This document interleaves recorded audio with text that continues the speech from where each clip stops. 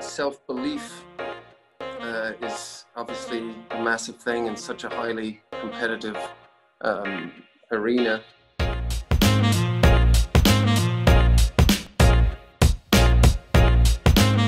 It's a mixture of lots of different things. Like I say at the beginning, I was very much part of the actor's studio philosophy. That was, I read books on it, and, you know, De Niro, Pacino, and Brando, and these are all, you know, my heroes. And then as time went on, I found different things, a mix of things. I kind of just got a more personalized approach. I read the script many, many times. So that's all I really do, is just continually read the script. But when I leave a set, I try and leave the work behind so I can come in fresh the next day. I don't try and stay in character. I think to be relaxed is also very good. So, you know, again, it's a very individual thing. You know, yeah. Some people can spend, you know, months and months of research, and then somebody can come in, eat a banana, and just walk on set, and they're great.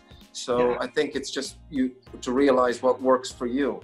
You know, I used to think, oh, well, my character would never do that. But then I don't even know in certain circumstances what I'm going to do in life.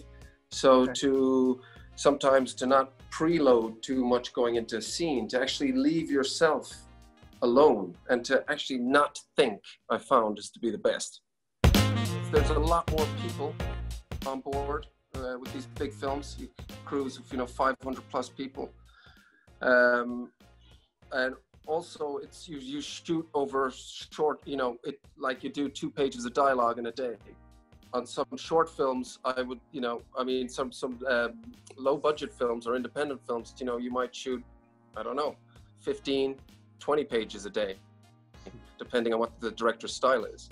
So that is the main thing. It takes a longer time. In terms of the blue screen work, it's kind of not dissimilar to theater, because you have to imagine, you know, that Moscow's in the distance instead of the audience that are sitting there, if you're doing a play, or, you know, and you take that same principle, I did anyway, to working on a film with blue screen.